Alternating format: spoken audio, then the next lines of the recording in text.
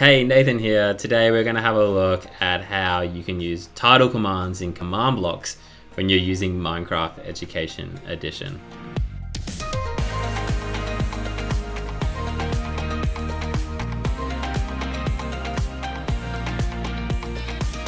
Alright, let's have a look at our last one here. They're called title commands. And this is kind of when on-screen messaging comes up on the player's screen. So let's grab some yellow concrete blocks out of here. We're going to need command blocks. We're going to use levers for this one. So this is quite cool because we're going to hide the command blocks, which is really common practice. We don't normally like people who play our games to see the command blocks, like to have them hidden. And so in this case, we're going to repeat the same command. It's just that the message will be different. So in this question, A is false and B is true.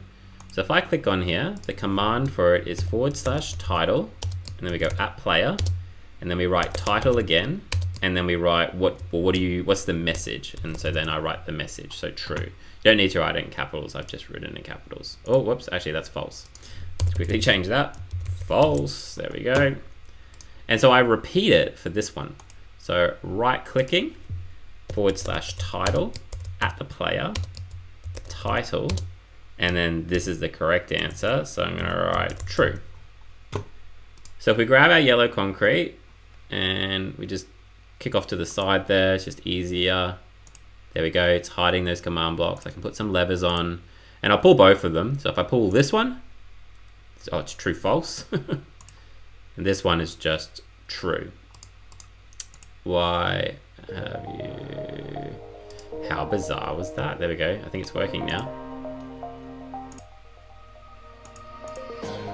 There we go, false, true, there we go, false, perfect.